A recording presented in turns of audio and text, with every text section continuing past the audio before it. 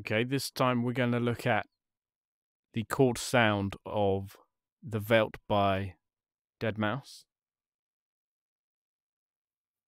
And to start, we'll put a simple fifth chord in an open fifth using an A1, and then the A above that, A2, and the perfect fifth above that, which is E3. Actually, Deadmau5 uses that repeatedly at the beginning of the Veldt in the first breakdown, so we'll use that as a starting point for the main progression. If we just copy that over and go into the editor.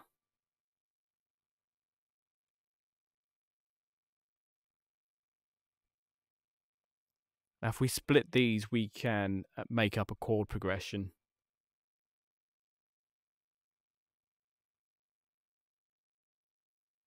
The pattern is fairly regular, pretty consistent, that Deadmau5 uses.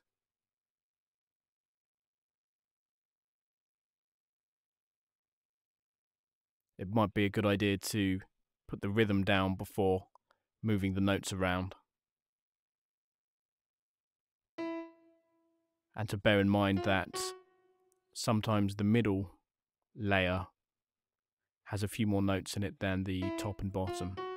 And also, because the patch will be in eighths, the incisions, the cuts in the notes will always be on an eighth.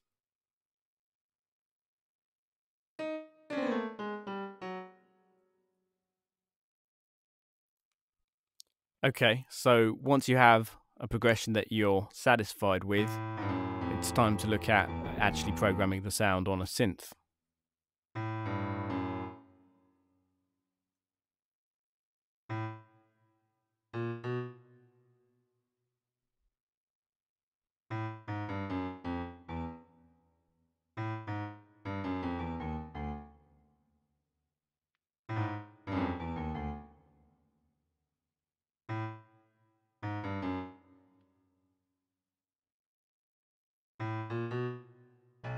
We'll just turn that down slightly, about -7 decibels, so it's not too loud.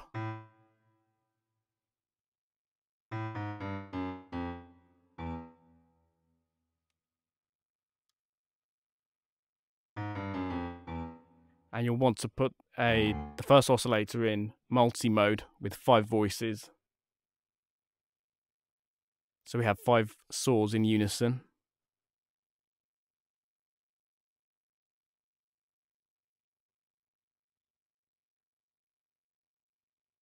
Oh, and a touch of random pitch on Retrolog 0.5% works well.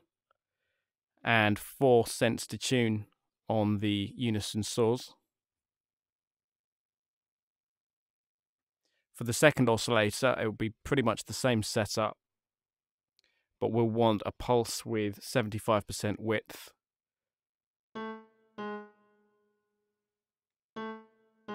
And again, multi-mode, 5 voices, and around about 4 cents detune.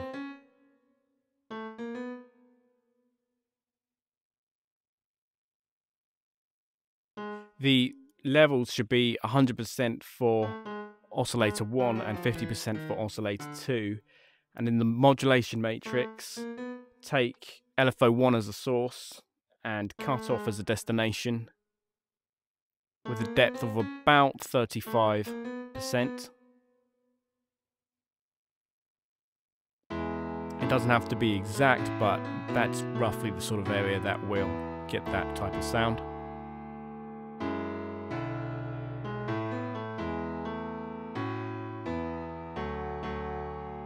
Then we'll look over at the LFO, put it on sync mode, and a downward saw waveform with 1/8 as the rate. And we'll have to turn the filter cutoff amount down to about 2 kHz.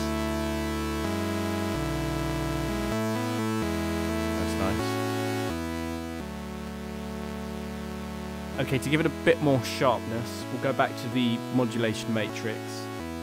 Use LFO1 again as the source. This time resonance as the destination. And about a 50% depth. And for a little added thickness, about 20% distortion on the filter here. Just thickens it up a little bit.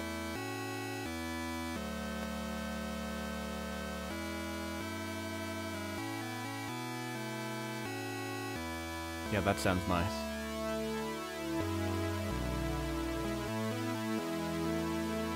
So, to brighten it up just a touch, and to give it a bit more of a crispy feel, like in the original, we're going to use an exciter, an enhancer. This one is PSP Mix Pack 2's Mix Treble plugin, and we only are interested in the harmonics module with all three knobs up to the top. That's the Q width, the drive, and the first out, with the level on about 6 decibels and the frequency around 8 kilohertz. Effectively, this is like sending the signal to a bus with a high pass filter at around 8 kilohertz, followed by some drive, some distortion, and something to control the level.